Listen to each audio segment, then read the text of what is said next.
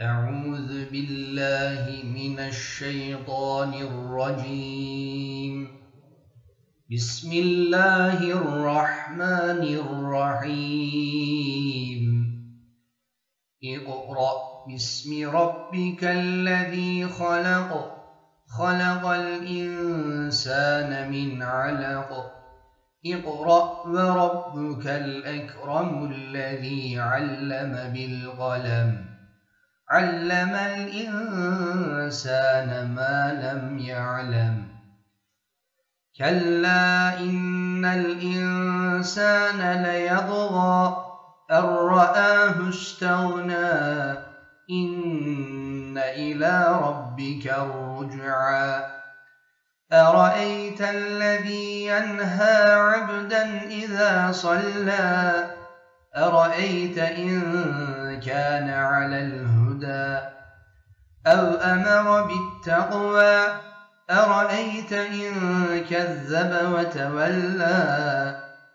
ألم يعلم بأن الله يرى، كلا لئن لم ينته لنسفعا بالناصية، ناصية كاذبة خاطئة، فليدع ناديه. سندع الزبانية كلا لا تطعه واسجد واقترب. الله أكبر. صدق الله العظيم.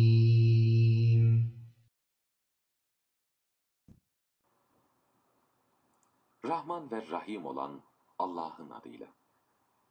Yaradan Rabbinin adıyla oku. O insanı bir alaktan yarattı.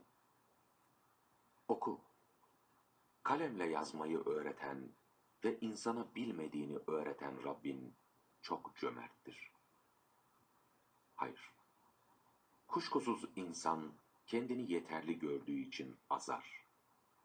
Ancak dönüş yalnız Rabbinedir. Sen bir kulu namaz kılarken engelleyen kimse hakkında ne diyeceksin? Ya o engellenen doğru yoldaysa ve insanlara Allah'tan sakınmayı anlatıyorsa, buna karşılık o engelleyense gerçeği yalanlıyor ve ondan yüz çeviriyorsa, bu durumda ne dersin? O engelleyen Allah'ın her şeyi görmekte olduğunu bilmiyor mu? Hayır. Eğer o davranışlarına son vermeyecek olursa, andolsun ki biz onu perçeminden, o yalancı günahkar perçeminden mutlaka yakalarız. O zaman o hemen taraftarlarını çağırsın. Biz de zebanileri çağıracağız. Hayır, sen ona sakın uyma.